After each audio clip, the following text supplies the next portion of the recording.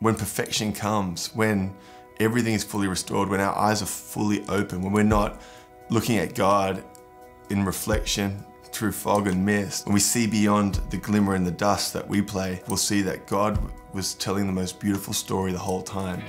I was lost in a moment, a glimmer in time.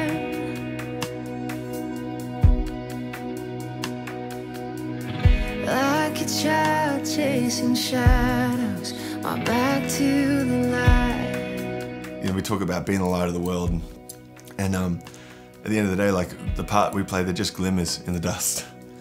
And that's not something to make us feel worthless or invaluable, because the bottom line is, right now we only see in part.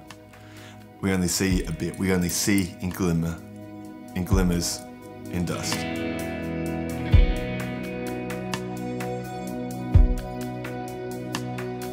I know there's a place I've been known where I will see the fullness of love. I tried face to face with my God, lost in your awesome wonder.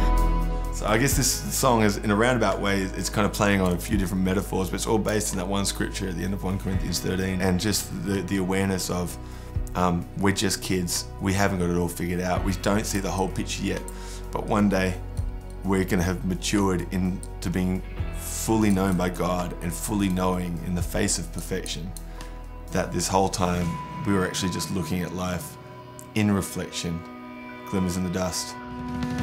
I found love in a moment, exploding in light. At the cross where the curtains were ripped from my eyes, I found heaven in pieces and glimmer and dust. Broken glass in reflection till we shine like the sun. You know, there's a line in the song that says, I found heaven in pieces, in glimmer and dust. And the idea being that right now, like, God is establishing his kingdom here on earth. And we get a glimpse of heaven because of the cross and what Jesus did. He's fully done it, but because our eyes aren't fully open and because we're still shrouded in all this other stuff, we only see it in glimpses and pieces. And yet, God is working in and through everything. And if our eyes were fully open, when perfection comes, when the story is over, when our eyes are fully open and everything is removed that isn't faith, hope, and love, what we'll see is that this whole time, all these little glimmers were just, they were there the whole time in this full face glory of God that's fully been revealed, but is in all things. And we'll be like, oh my goodness, that whole time, like, God was in it, and God was moving, and God was having his way, and God was using our little bits and our little pieces and our little parts and our little glimmers in the dust that we are on our best days, shining in reflection of him. He was using all of that stuff to tell a greater picture and a greater story. It's like we're all individual pixel pieces, but together we serve to reveal the full image of Christ revealed in us. It's hard to explain. That's why I'm saying I spent forever trying to dive into this scripture. But I think it's really simple, because at the end of the day, it's based on the premise that love never fails, and that only three things remain when everything else fades away. When all the dust settles and fades away, all that's left is faith, hope, and love. And the greatest of these is love.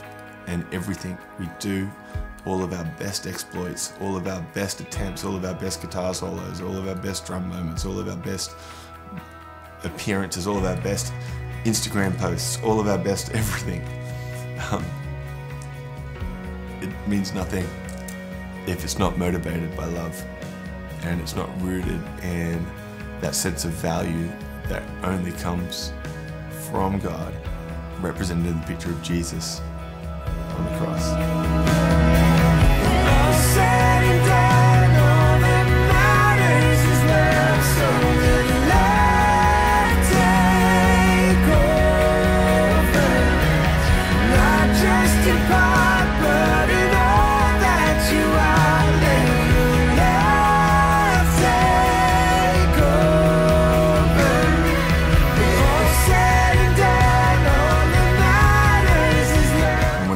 undone, all that matters is love. So let love take over, not just in part, but in all that you are, in the full face of who you are. Let your love take over. That's our prayer, because we got nothing without it. I know there's a place I belong, where I'll see the fullness of love. A child face to face with my God, lost in your awesome wonder. While I wait, I will not be afraid. My faith will remain all the same. My hope in the things not yet seen, found in the greatest of these. All said and done, all that matters is love. So let love take over, not just in part, but in all that you are. Let your love take over. All said and done, all that matters is love. So let love take over, not just in part, but in all that you are. Let your love take over. And all said and done, all that matters is love. So let love take over, not just in part.